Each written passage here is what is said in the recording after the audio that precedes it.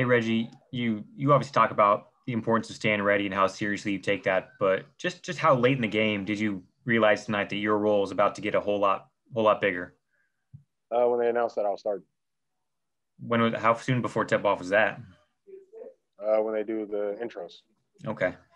What do you think? I mean, obviously you guys not only lose Kawhi, but you lose Marcus. How is that offense flowing so well? The ball movement, the player movement. How are you guys able to keep that going through three quarters so well?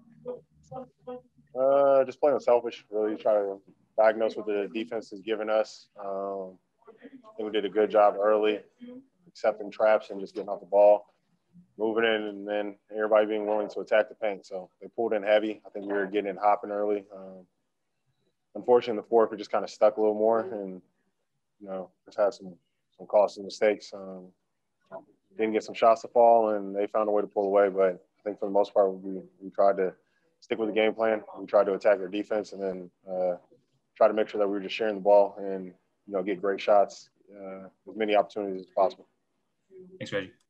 Thanks. Go to Law.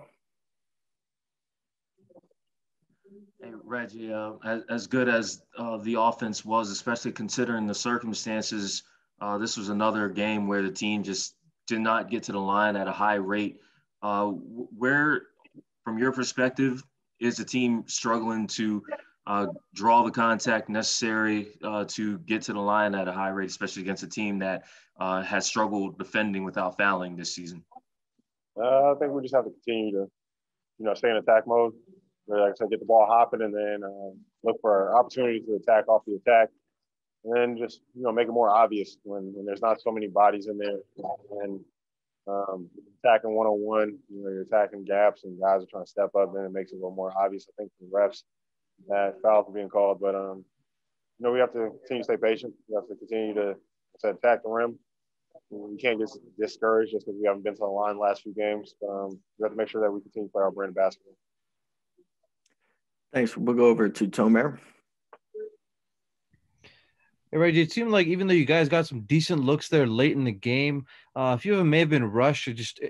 Do you feel like maybe you guys just need to I know PG and Kawhi talked about not settling for the first shot down the stretch and maybe moving it around a little bit more and getting better shots. Do you feel like that's something you guys needed to do tonight, especially? I think it'll be something that we continue to get better at. But, as long as we feel like we got the ball in the right guys' hands, they're going to do their best job night in and night out to make the right decisions for us. A lot of times, we trust them all the time, and a lot of times they find a way to pull it out for us to make big, tough shots. So that's the players that we're accustomed to having.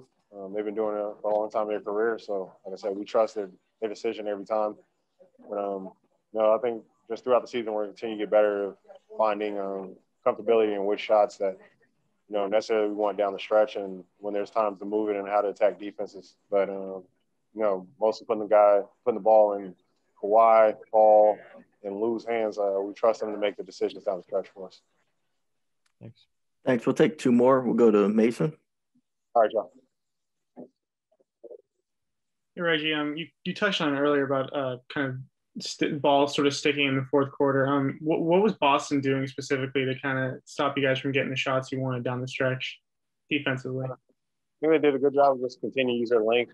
And, guys with foot speed, guys who lengthening can play multiple defensive positions. I think they did a good job of trying to keep Tatum and Jaylen Brown mostly on the ball and in the pick roll situations that they were comfortable switching, and then comfortable also playing one-on-one defense. So in those cases, we have to still find ways to continue to attack them, whether it be getting ball screens from other places, whether it's set and double. So we have to watch film, figure it out, dissect it. But a lot of teams, unfortunately, have been hurting us right now with the switch, and we've been practicing it. So we're just continuing to get better. We got a break coming up here soon. We're going to do our best to get this win here in Washington in 2 days, and then we're going to go back to the drawing board. We're going to celebrate our guys who are going to Atlanta, who made the All-Star game. Hats off to Kawhi and Paul. And then after that, we're going to get back to work. Thanks, Mason. Last question, we'll go to Cameron. Hey, Reggie. Good game out of you with the season high, sir. But as you already know, and you touched on, the game come down to the fourth quarter where you guys not able to get quality shots. What do you see as a fix for that? And do you think the offense not being fully installed? Maybe there's something that uncovered yet that you guys can implement? I think it's tough not having our go-to player in Kawhi with the late scratch today. Someone who we're very comfortable just dropping the ball into and him getting a bucket or making the right decision. But after that, we had quite a few, I think, lineups throughout the year. So we're still figuring each other out. Still trying to figure out some continuity where guys like the ball. More so, I think we've seen this switching defenses as of late. So, like I said, we're going to get back to the drawing board and figure out how to beat that, continue to work on it.